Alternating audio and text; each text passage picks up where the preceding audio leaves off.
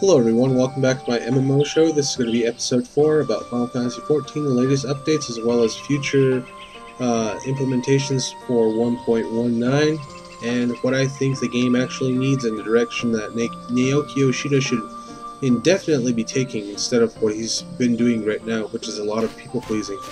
Okay, 1.19. 1.19 is going to see the arrival of airships, and I'm standing right out here in Gridania, north of Camp Moss. And this is a... let me turn down the volume real quick, it's a little too loud. Mixer, come on, mixer. Final Fantasy, turn down. That's a little too low. Like a little ambient music in the back. Okay. Alright, let's go. Okay, airships. These are the airship docks that are going to be located in and around certain faraway camps so that people can actually go to these and really, you know, spend less time running through all this stuff, as well as the implementation of mounts in the form of rental mounts for chocobos.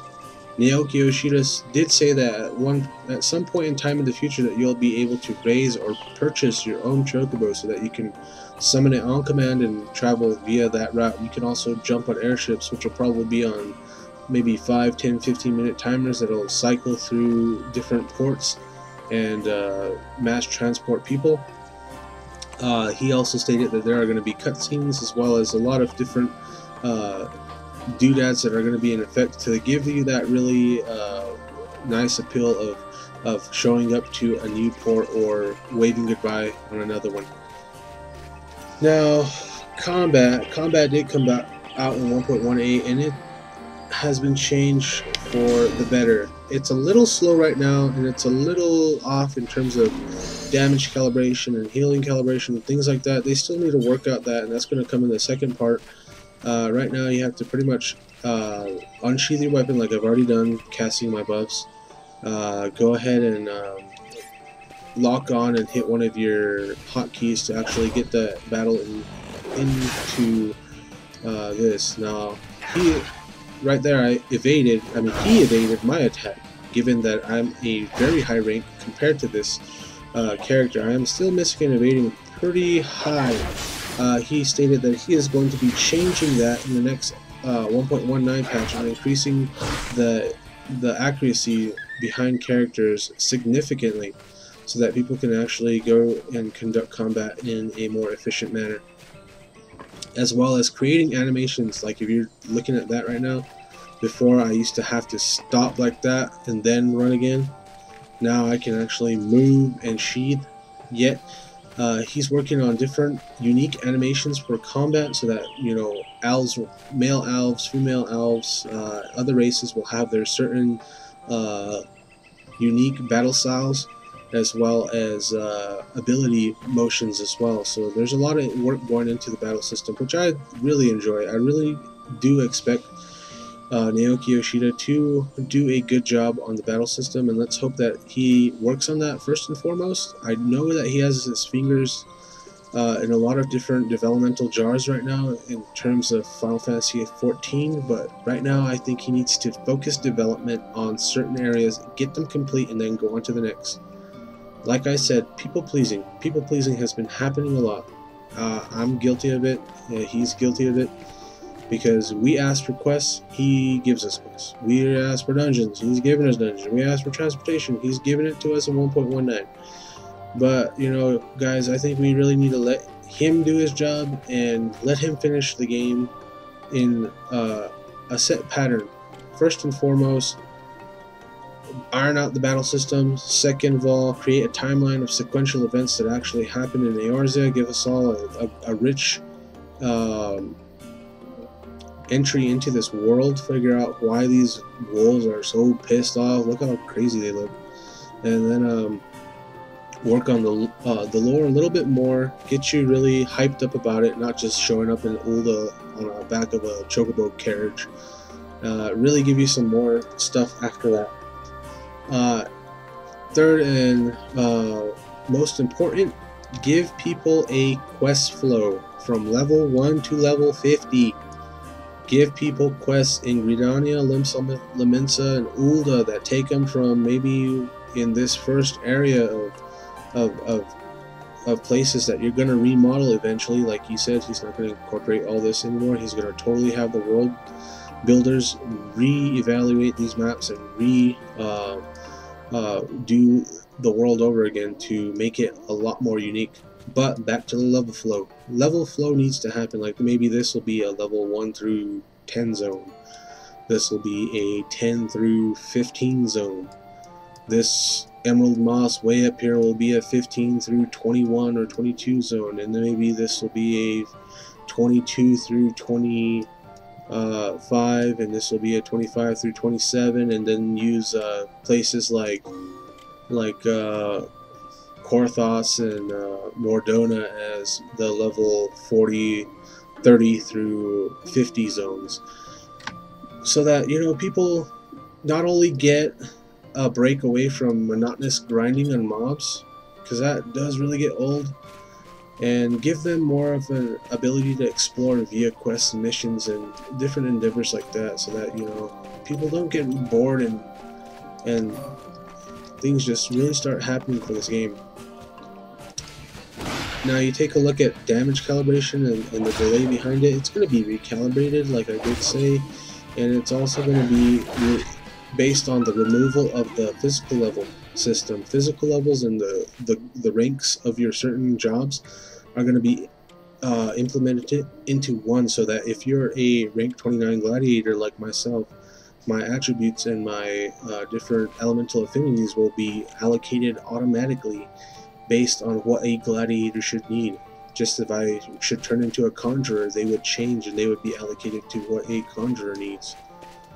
So you can expect those kind of good implementation changes made, as well as the claiming system. The claiming system is going to be totally different. Hopefully in the future you'll be able just to right click that, go in and start attacking without having to do all this hit F, then lock on, then press hotkey so that your attacks can go off.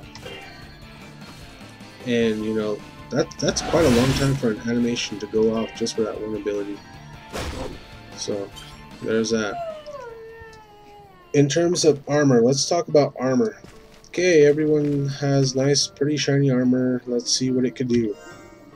Right now, gear is going to be going under some itemization.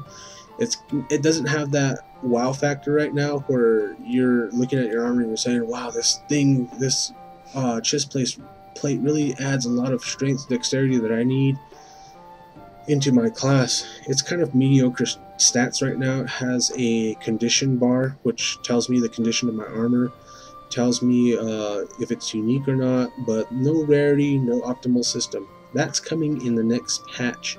Optimal meaning that if it's red, it's way too high for me to wear. It's not going to be as effective as something that would be green. Green, which means it's around my level, it's the best thing that I can equip right then and there, and it's going to be 100% efficient. Now that's awesome. In terms of rarity, they're going to be having 3 rarities. One being white. White is going to be more along the lines of common armor, things that you can make. And then they're going to go to green, which is uncommon. And then blue is going to be the superior, really rare armor that's really, really good, has a lot of great stats on it. It's going to really forward your character to be really efficient and powerful. That's really nice and awesome. In terms of that, deaths and dying are going to be damaging your armor. It's a death penalty included with the timer that you take when you get fatigued from death. So basically, you're not going to be able to be standing behind a tank, and durability is just going to be based on your spells and abilities. It's going to be based on dying and getting hit and all that other good stuff, just like it should be. Now, another feature that's coming out in 1.19 is Beastmen Strongholds. Beastmen Strongholds are basically areas of the map that are populated by incredibly tough monsters and Beastmen tribes that have tons of riches and treasure chests scattered about. It's up to you to go into those areas with a group of people that are, you know, of higher skill and higher rank. A lot of this content is being focused around rank 50, and you're going to be able to go into those areas and really explore, really do some group real good group play. Guild leaves. Guild leaves are going to be seeing a revision of a cooldown of 12 hours, yet you are only allowed to take 4 leaves per those 12 hours, which is pretty decent. You know, 36 hours and you only got 8 to do. Now it's 24 hours and 8, but it's pretty much going to be the same thing, except if you take a leave and you fail it 4 times in a row, then you know you just used all your 4 chances on that one leave.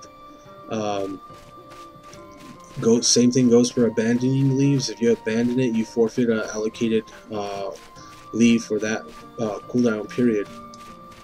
As far as 1.19 patch updates go, job-specific quests, creation of quests to unlock jobs and their abilities. And let's just hope that Naoki Yoshida does the smart thing, gives us quest flows, gives us a lot of immersion and a lot of lore, a lot of high-quality cutscenes. Because right now, Guild Wars is going that route of SWTOR. Guild Wars is just, it's amazing. Everything will have automatic hitches and hinges in the game. Let's just say I'm running down this area right now and this thing's charging. It's not charging me, it's charging some guy, and that guy is not gonna have a little question mark above his head. He's just gonna say, help me, help me. You kill him, you automatically accepted the quest. The rest of my town's under attack, let's go run down this way and go help him. You gotta kill as many as are down the road. Quest completed. Unknowingly, you're like, oh yeah, thank you very much, here's some coins for getting rid of all those guys along the way. You get to the town. The town's under siege, you gotta do all this stuff. It's gonna be that dynamic in Guild Wars 2. Now in Final Fantasy XIV, it needs to take that approach, the approach that World of Warcraft has been starting to take as well in their endgame zones, where you've seen a lot of stuff in Uldum and in the beginning areas of the Zandalar, the Goblin and the Worgen starting areas. You saw a lot of cutscenes there. You need to have a lot more like that in Final Fantasy XIV.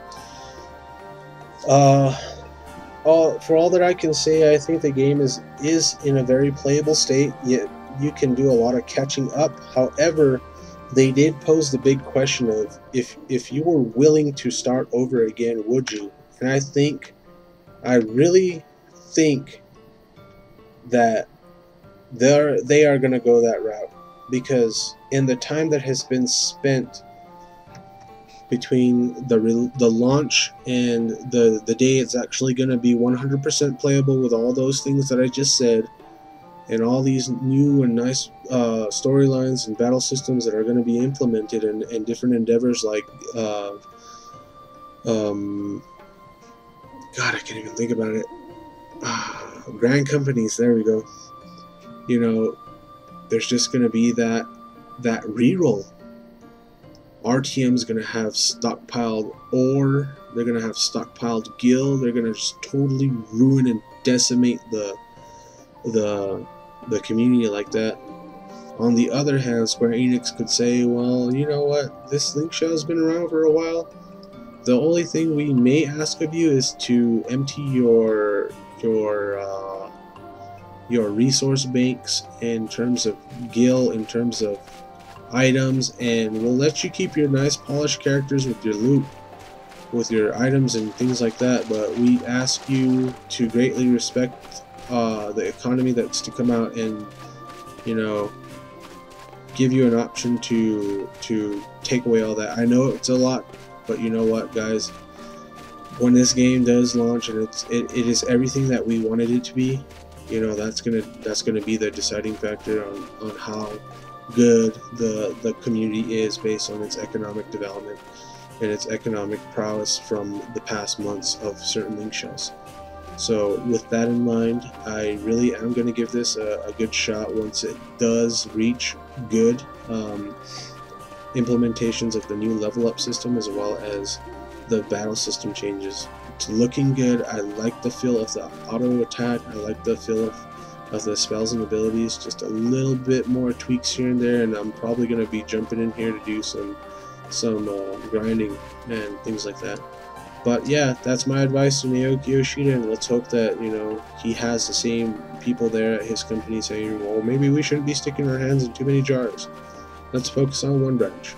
So, thank you for watching. Please rate and subscribe. If you don't see another Final Fantasy XIV based video, it's because nothing new has came out. It's been long month stretches between different updates. And thank you for watching. Peace out.